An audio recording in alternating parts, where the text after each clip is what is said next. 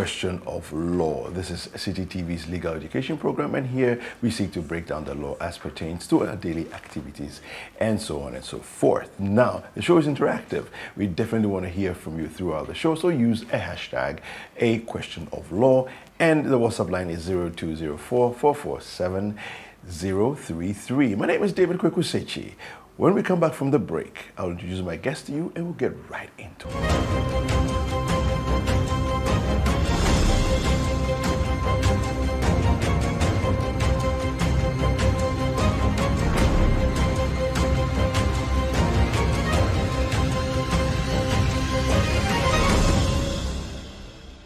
All right, welcome back from that break. And now let's get right into it. The conversation for today is legal aid and how the state helps the poor, all right, to get justice. And a lot of the times we find it a bit challenging, you know, that it seems as though the law is for those who are well-to-do. Let's talk about legal aid today. My guests are here. Albert Kwashiga, who is a law lecturer with the UPSA School of Law, as well as a private legal practitioner, as well as Kwesi Kelly Delata, a private legal practitioner. Gentlemen, welcome once again. Thank you. It's a pleasure to be here. All Yeah, right. yeah. Right, now let's get into it. Justice, it seems as though sometimes it's for the rich and for the well-connected. And but we're talking about legal aid today. What is legal aid exactly, and how does the state help the poor? Okay, cool. Thanks for this opportunity. And let me say that, well, I mean, you made a statement, and I agree that sometimes it looks like justice is for the wealthy. I'm not sure for the connected, but you never know.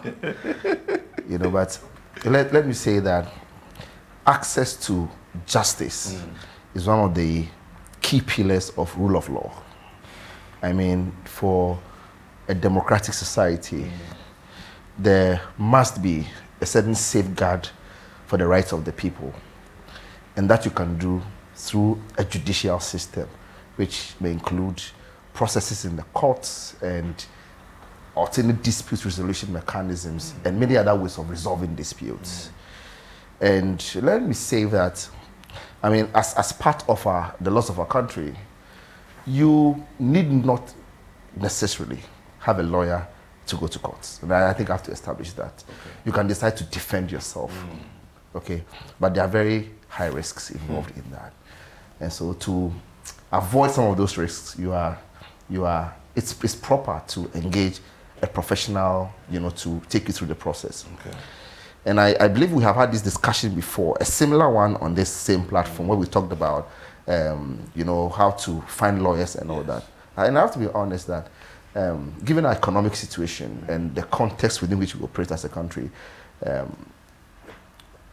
it can be quite daunting in terms of cost to afford, you know, lawyers.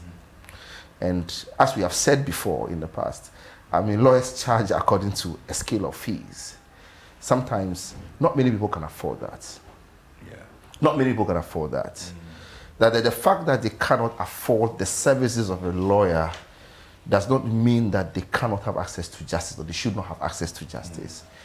And it is the duty of the state to ensure that before any person, you know, is condemned, or before or when any person claims to have a right and wants to vindicate that right, the state must provide a certain support system for that person.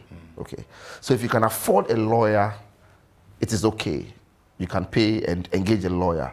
But if you cannot afford a lawyer, but they are rights that you want to, you know, assert or claim, what do?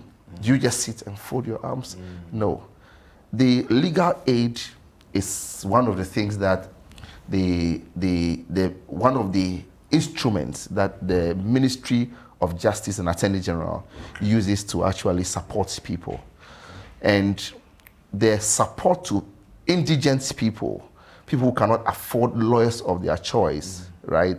That support system is implemented through the legal aid scheme, right?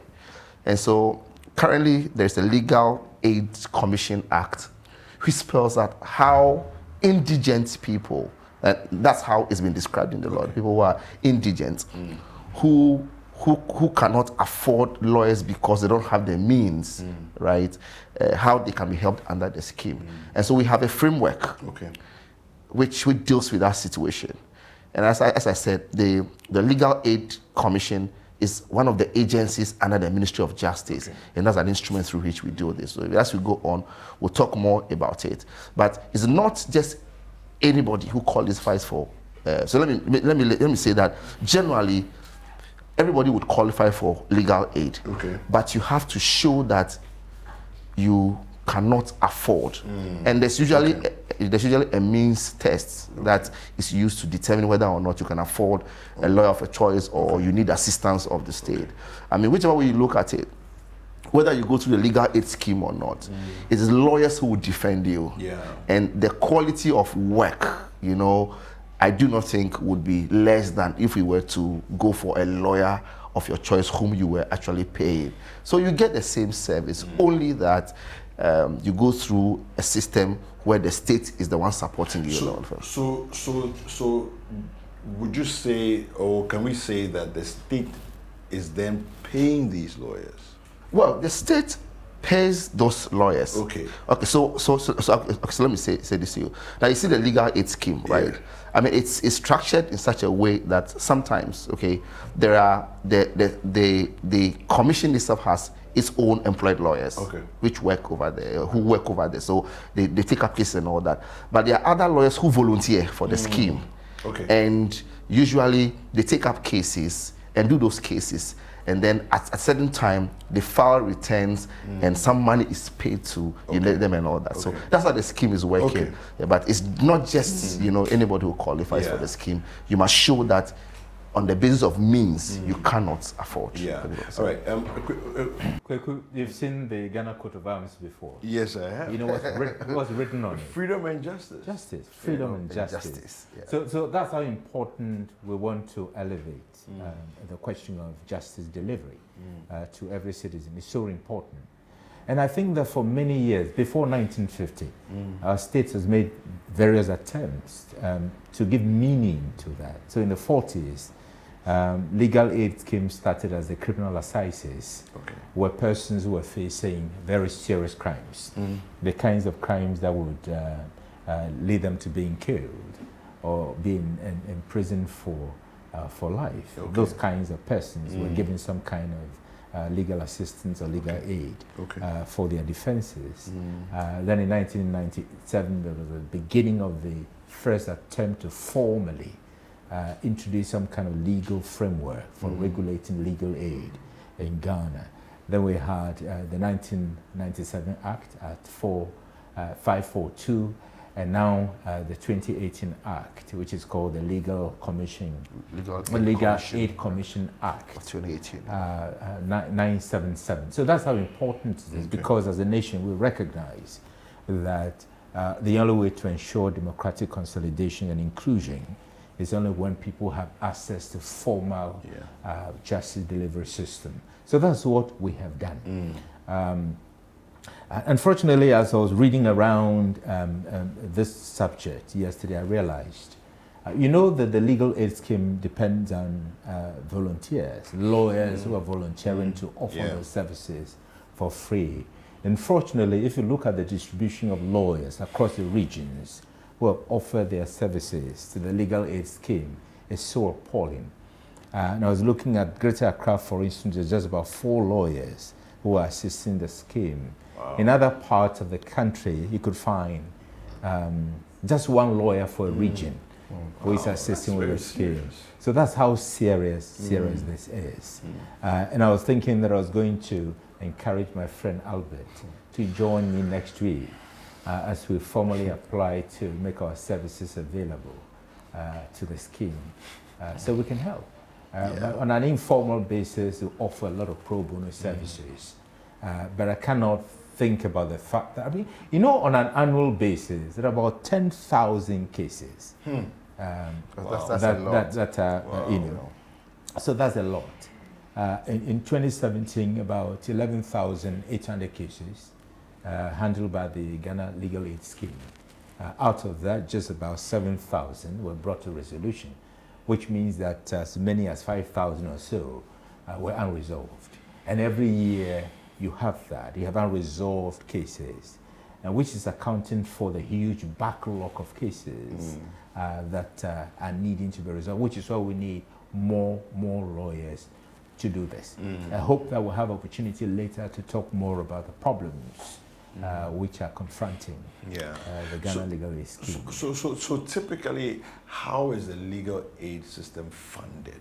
I mean, so how do you all these lawyers that the problem is nobody wants to come in there because it costs an arm and a leg to live in Accra today, so if you're also going to give your services pro bono, you and your family members are going to go hungry. Yeah, so let me say, I have a friend who is very passionate about legal aid. So there are people like that who are ready to do things pro bono without monetary considerations. Okay. A friend like that. So I won't be surprised if a few people are doing it. People like Martin Kwebu and co are doing so much, on that front. In terms of funding, legal aid scheme is a state scheme. And as I said before, the Legal Aid Commission is one of the agencies under the Ministry of Justice and Attorney General's Department. All right, so government considers this very, very, very important. And the funding is from state sources. Okay. All right. Now, the law is such that sometimes it requires, legally assisted persons, i.e. persons who are subject to the scheme, to make certain contributions.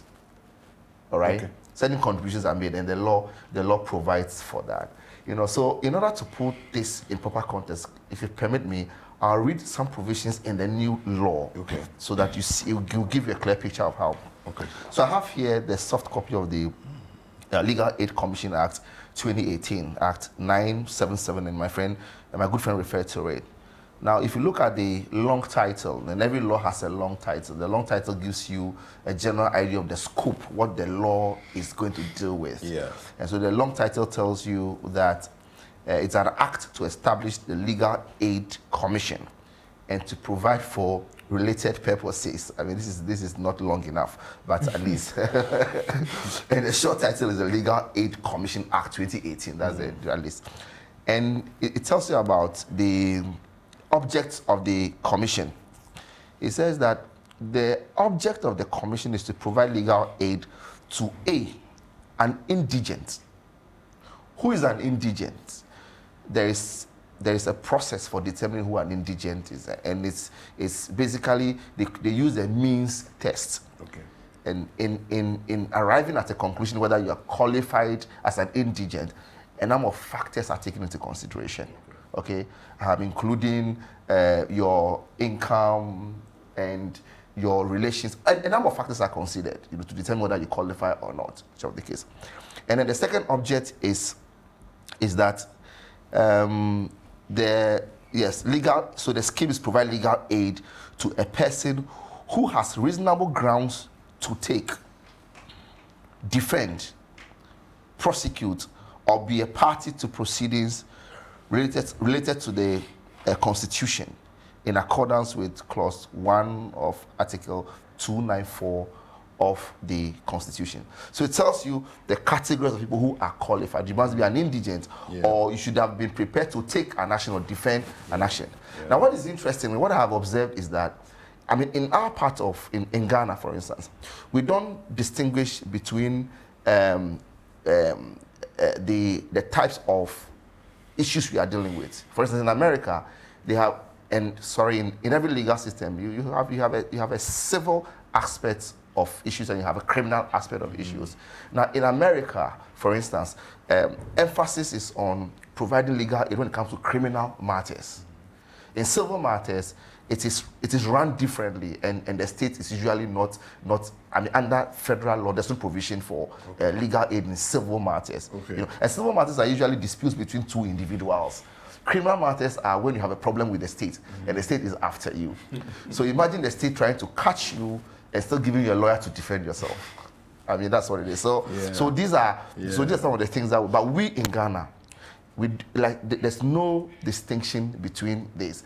you can get legal aid for any of these issues, whether it's criminal or it's even what? Civil in this matter, I would say. Yeah. Okay. Yeah, so I was saying that if you look at the constitutional provision, pursuant to which Act 977 was enacted, you get the impression that this is just a provision made for persons to assess their constitutionally guaranteed rights. But we've seen that the acts that have followed, including the 1997 Act and the present one, now expands the scope of the provision of legal aid to include even other civil matters. Civil matters including custody, landlord-tenant relationship, and so on and so forth. It tells you asked the question about how this is funded, and I bet has talked about the fact that this is an agency under the Ministry of Justice. And so being an agency under the Ministry of Justice, it becomes subject to annual budgetary allocations. But in addition to that, there's donor funding. So you have the United Nations Development Program that is offering assistance on an annual basis, donations from individuals like you and me. So we encourage members of the public who are not lawyers like me, who can make our services available for free. You can make donations to support the scheme. Yes. Yeah, we could just, when you mentioned the aspect of donations and all that, I think it's very important. Apart from the state funding, donations come in. Remember that recently the second lady of the US came to Ghana, and she came with her husband, who is also a lawyer. She is her husband is. And I think they met members of the UPSA Law School, members of the Legal Aid Commission, and the Vice President's husband, I think, donated about 50 computers or to the Legal Aid Commission to enhance the work they are doing and all that. So, and trust me, state funding is never enough for any of the agencies. And I think it's because of this reason that a lot of lawyers are not getting, involved and all that. But as we say, legal aid is legal aid. It depends on voluntary, commitments. You get it. So if you really want to do it, then you are really not looking for much. You get it. But I think the government can, increase funding because it's a very important thing. Look, if you have an issue and you can't find somebody to speak for you, and even if you are a lawyer and you have a problem, you should not try to defend yourself. You get it. You need somebody who is not emotionally connected to the matter to do a good defense for you. And so it's really important that we push in. We'll take a quick break. Don't go anywhere. A question of law will come up shortly.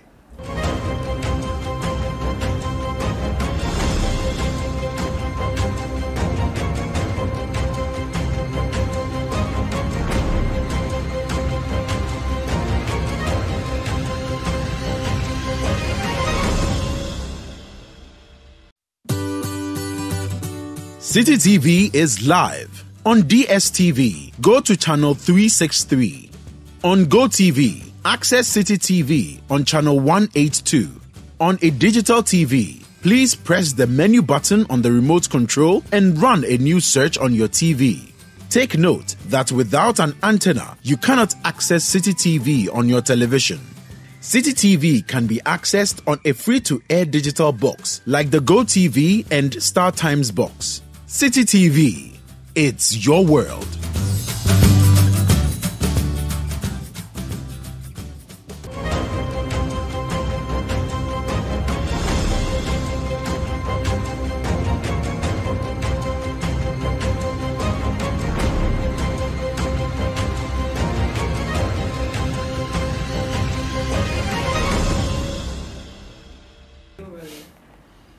All right, welcome back. Now we're still talking about legal aid and the provision that the state makes to take care of those who can't afford legal representation. Gentlemen, the question I have for you is, how is it typically funded? Is there provision within the law that says take money from X account or to take care of legal? Yes, the law makes provision for that. As I said earlier on, this is an agency under the Ministry of Justice, and so therefore the budgetary allocations to the Ministry of Justice will make provision for some allocation to the legal aid scheme. Okay. But in addition to that, we have donor agencies who provide general support. They're not required to do that, but they do that from time to time, like UNDP. The law also makes provision for individuals who are willing to make donations to the scheme to do so. So Kweku, if you are visited by an angel of repentance, you can approach the scheme and make a donation. But there are also nominal fees which are paid by some persons who are assessing the services. That's nowhere near what they would have paid if we were hiring a lawyer to defend them, or to prosecute a matter for them. Just some nominal fees. So yes. I'm also curious that who qualifies for legal aid? I mean, I mentioned it briefly earlier, but who qualifies? Does the law prescribe? Yes. There's a person who cannot afford, under normal circumstances, to pay to access the formal justice delivery system. And this determination is supposed to be made by the board of the legal aid scheme. So when you make an application, I do not know the metrics which are used. I haven't seen a legislative instrument to flesh out the details of this, but the board has to make an assessment of your application to determine whether you fall in the category of persons who cannot otherwise afford legal services. And then support to be extended to you. Yes. Okay, so I just want to provide this Background. provision, you know, in the law to support what Kelly has just said. So if you look at Section 31 of the Legal Aid Commission Act, for instance, it talks about a fund. It talks about establishment of the Legal Aid Fund. And says that it's established by this act the Legal Aid Fund. And then Section 32 talks about the object of the fund. It says the object of the fund is to ensure financial capacity of the commission to effectively perform, you know, its functions and all that. And I mean, and so there are funds, and the contributions to the fund come from many sources, government sources and all that are part of it. And so basically that's how it's run, you know. And then the truth of the matter is that, you know, for the Legal Aid Commission, they are supposed to be regional offices and all that. Yeah, there's no doubt. All the 16 regions of the country are supposed to have. They have, not they're supposed to have. They have. But in regional terms offices. in terms of eligibility, Yes. I mean, can I qualify? Do I qualify? Yes, so I keep saying that, for instance, I keep saying that the law talks about indigent. Okay. That's what the law says. Yes. You know, are you an indigent? Now, whether or not you're an indigent, certain factors to be taken into consideration. Okay. Looking at you and giving your standing, I'm not sure if you can claim that you're qualified for legal aid. I mean, I don't know, but somebody else may be given their conditions. So I'm not sure that you fall within the category of indigents. For now, you are not. So that's why the predecessor act of 1997, the clear provision was made for that. So you must show that you are a person who earns a minimum wage or less, or otherwise any person determined by the commission to qualify for legal aid. Okay. So principally, it's a function of whether or not you can afford the services of a lawyer to pursue justice through the formal justice delivery system, or you cannot. If you cannot, then I think that you would qualify for legal aid. You qualify, So I think we have to be making more donations and gifts to, you know, the commission. And I think Kelly did a good job explaining the sources of, you know, money for the commission, and the law provides for that. It talks about monies approved by Parliament, you know, under Section 27. It talks about donations and gifts, you know, and all that. We have to strengthen the scheme.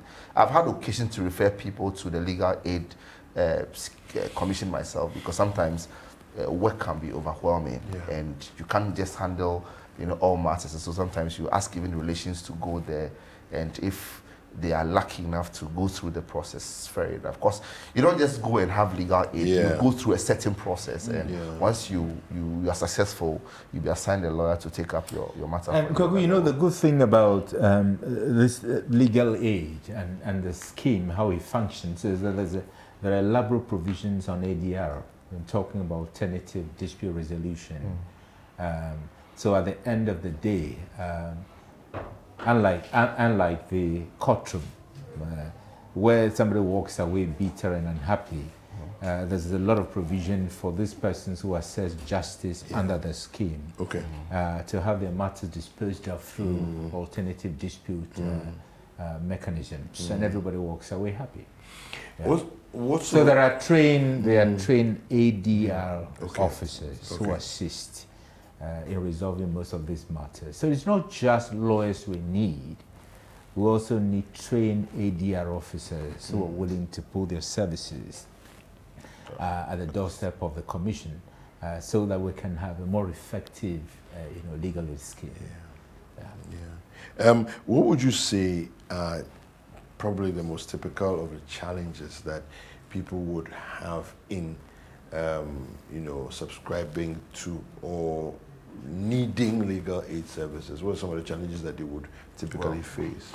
Well, I honestly, I mean, that would mean me trying to explain some of the typical challenges that clients who come to us and not go through the legal aid scheme also face. Because the problems are going to be basically the same. Okay?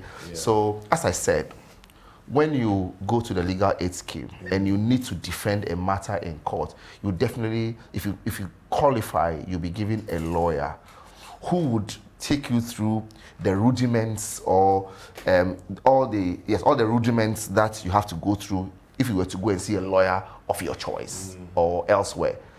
So it's actually nothing different. So you have to meet a lawyer, you have conference with the lawyer, you will tell the lawyer your problem, the lawyer will tell you the chances of your case, all those things, you go through that, okay?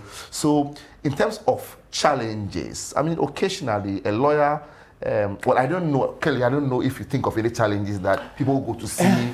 I think the number one problem is that a lot of people don't even know that this opportunity exists. A lot of people don't know that there's something called legal aid, and that if they wanted to access justice, they could do that effortlessly and without having to pay money to do so. And the second problem is that even though people are willing, or those who know about the existence of such a facility, don't even have access to professional hands. I just told you about the statistics about the number of lawyers who volunteer on a regional basis. In the whole of Greater Accra, it's only 4 lawyers.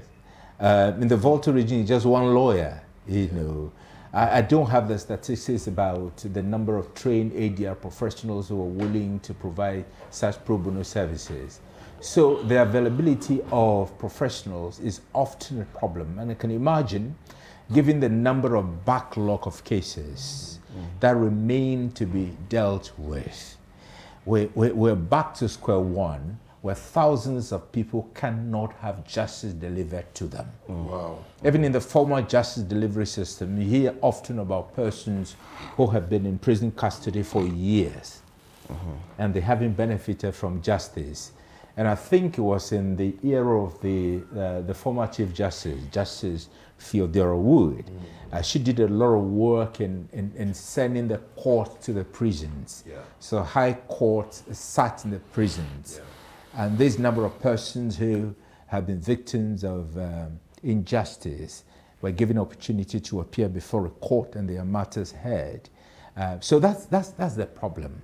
If you have a backlog, it means that a large number of people will have to wait for years before their cases are heard. Often some of them just give up and give it to God. So those are the teething problems.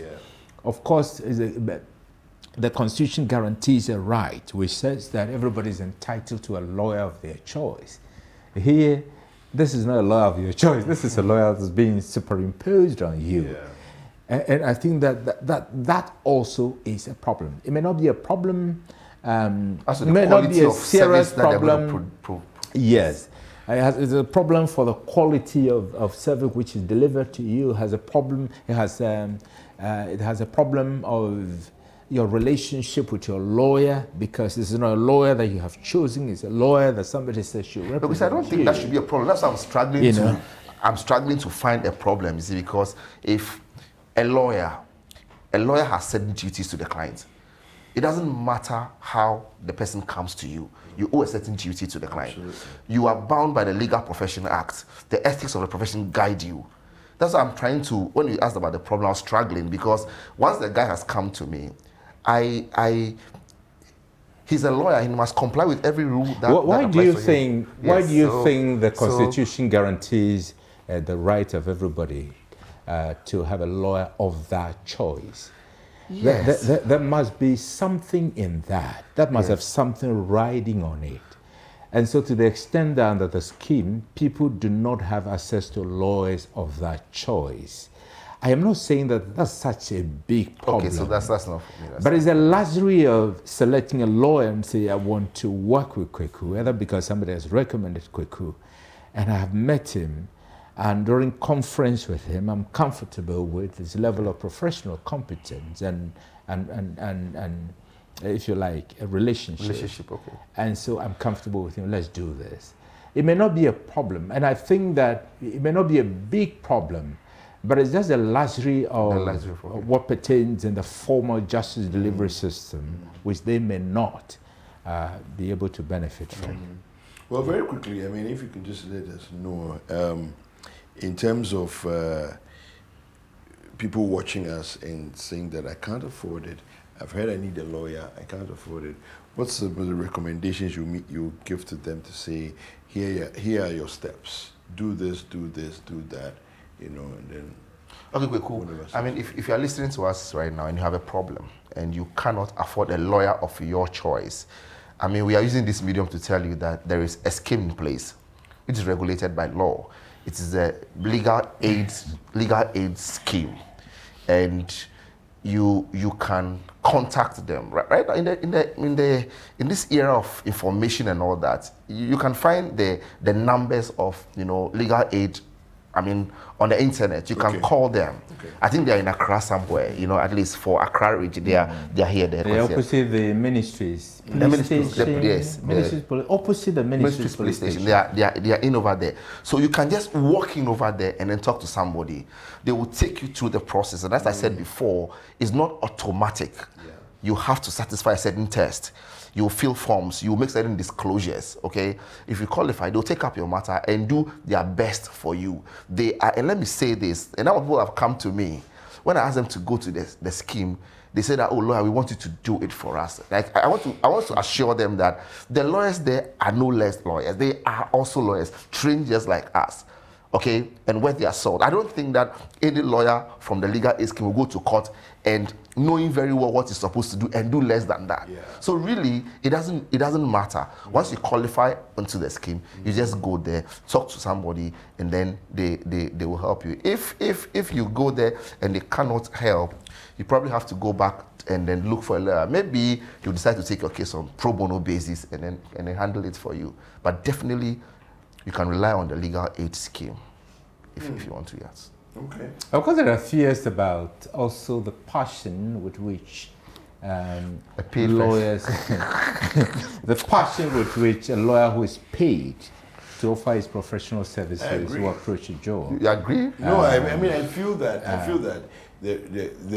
the way we have run it may not necessarily have been the best way to have run it. Because at the end of the day, somebody's thinking to themselves, what value am I getting? But the good thing is that, I mean, the lawyers who offer their services to the scheme, they are not lawyers who have been under any compulsion to offer their services. These are persons who think that we want to help. And so their passion to deliver justice for their clients under the scheme may not be any more diminished than if we were offering those services under paid circumstances in the formal justice delivery system. Right. Again, let me repeat that a lot more of us should be willing to offer our services. I think a couple of years ago, there was a suggestion that this should be attached to the renewal of licenses for lawyers.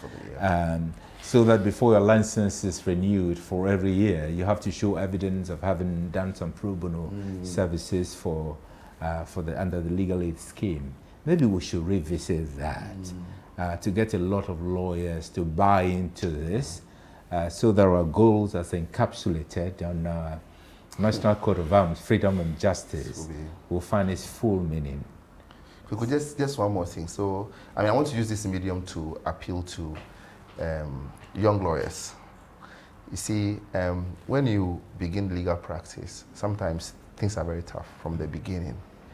But it is this period that you need to do a lot of learning. And volunteering for some of these schemes will help you build a lot of confidence going forward. You know, I can understand that when you become a lawyer, there are two key competing interests. You want to make some money, and you're also concerned with doing justice. Yeah. Do you do justice and go hungry? All right, and most people take that view, and it's the reason why most young lawyers who should be volunteering for the scheme are really not doing that, because as you said, what's the value? What are they getting from what they are doing? And so I think more people should be able to volunteer if they can, and more young lawyers to do that. I think it will be a great learning opportunity for most of them. I think so. Yeah. Well, we'll take a quick break, and there's more to come on Question of Law.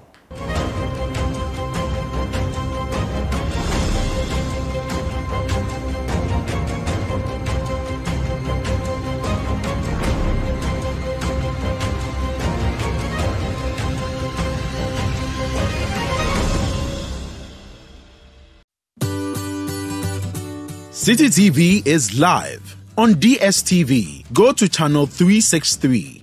On GoTV, access Citi TV on channel 182. On a digital TV, please press the menu button on the remote control and run a new search on your TV. Take note that without an antenna, you cannot access Citi TV on your television. Citi TV can be accessed on a free-to-air digital box like the GoTV and StarTimes box. Citi TV, it's your world.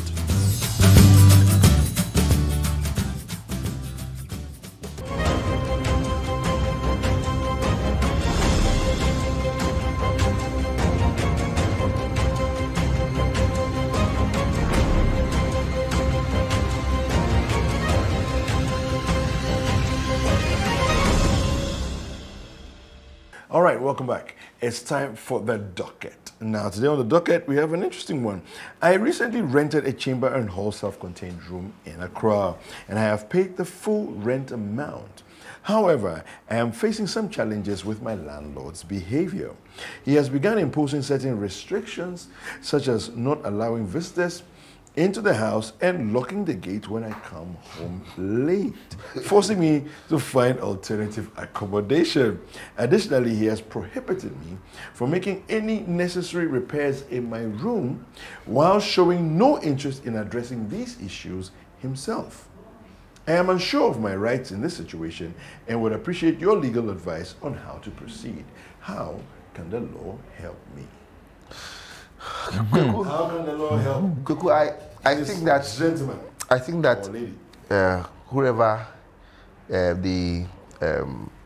whoever sent the messages, I think he or she knows what to do. It's just that she doesn't know where to start from. Where to start from? Okay. You know, because she certainly has a problem that something she's worried about. But you see, when I don't know what the terms of their tenancy agreement is, because honestly, when you are renting a place, usually if it's below 3 years, I mean, you may decide not to have a tenancy agreement, but I encourage people to have tenancy, even if it's 6 months. You get it? Because the tenancy agreement would spell out the terms of the relationship. Now, don't forget that the rent space is such that it is regulated by law also. There's the Rent Act. Okay, I think there was a new Rent Act, right? And the Rent Act makes certain provisions. Those provisions must be respected. So you cannot go into a tenancy agreement and contract out of those terms. You cannot agree to do something not sanctioned by the law. That would be acting contrary to law. And so generally, when you rent a property, the law is that you have the right to quiet enjoyment of your property, You don't have to be the owner. You have a right to the quiet enjoyment of your property. Of the rented property. The quiet enjoyment will include, being able to carry out my social engagement, friends coming to me, we cooking banku and eating at home with okro, playing music sometimes. You get it? So you cannot begin to impose restrictions on somebody. Then it amounts to interfering with his quiet enjoyment of the property. All right? Although she's not the owner, he's not the owner. So first of all, look, I want to say that those conditions he finds himself in would amount to a breach of law. Now, she says that there are some renovation works that have to be done. Is that not it? Yes. The landlord is not doing it, and usually they don't. You can complain, they won't do it. But when you try to do it, they put impediments in your way. It is true. Under the Rent Act, you cannot undertake any major alterations to the property without the consent of the owner, and I agree. So it depends on the nature of the renovation he or she wants to do. Some tenants can be stubborn. When they take a single room, they want to do extensions and make it 2 rooms and all that. And that would be major extensions you shouldn't be doing. You get it? But there's some basic things that you should be able to do without, if the WC is leaking, for instance, you can resolve that issue. If something happens, you should do that. But don't do major changes without the consent of the owner. So in this case where it says here, additionally, he has prohibited me from making necessary repairs in my room. Okay, so if you are being prevented and those repairs are necessary to help you enjoy the property and he's not doing it, go to the rent control unit. Not a complaint at the rent control unit. They'll invite the landlord and this issue will be resolved in a way. If it cannot be resolved, the courts are still there. You can begin an action against the landlord. These things, we say them in a very simple way, but operationally, they can be very daunting. They can be cost elements, there can be all kinds of things. But generally, I think that he has a right, he has to protect that right. The landlord cannot just do anything he wants or she wants in the house. I wanted to ask you, can your landlord lock your gate and lock you out of property that you've rented because he feels that you should come home at a certain time? Or too many ladies that come to what's that about? Is it conceivable that will happen? Unless, of course, the tenancy agreement says so. Where you, the tenant, you see that provision, but you say it's okay with me. After all, I'm a quiet person, and I'm not a nocturnal person. I come back home at 8 o'clock, I don't go anywhere. Unless you agree to that. Otherwise, it's a violation of your right in many ways. Albert has talked about having a quiet enjoyment of the property. Even if the parties do not write that in beautiful calligraphy by way of the agreement, it's implied by law that a tenant must have quiet enjoyment of the property. The only difficulty here in this matter is whether the parties have determined who should keep the property in tenantable repair.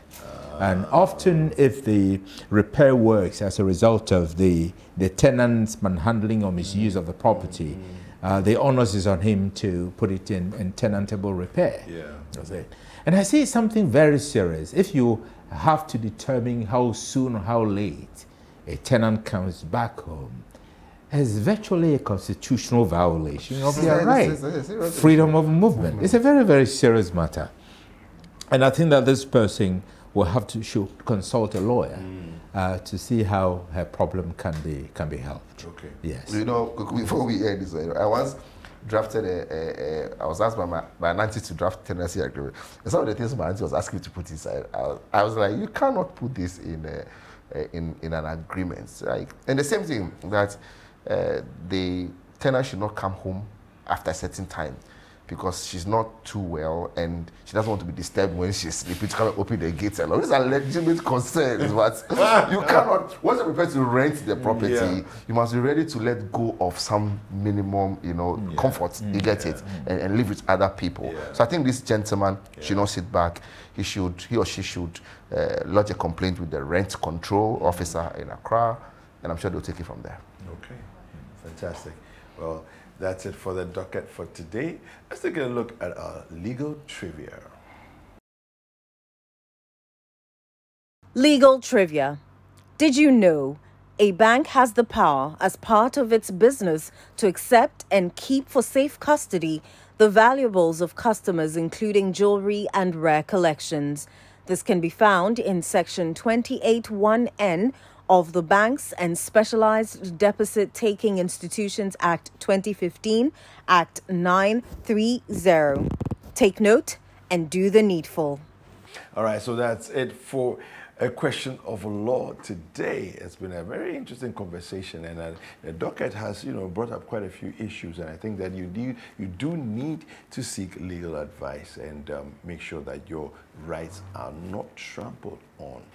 All right, so a big thank you to my guest today, to Albert Koshiga, who is a law lecturer with the UPSA School of Law, as well as a private legal practitioner, and also to Kwesi Kelly Delata, also a private legal practitioner. Gentlemen, thank you very much. Thank you. All right.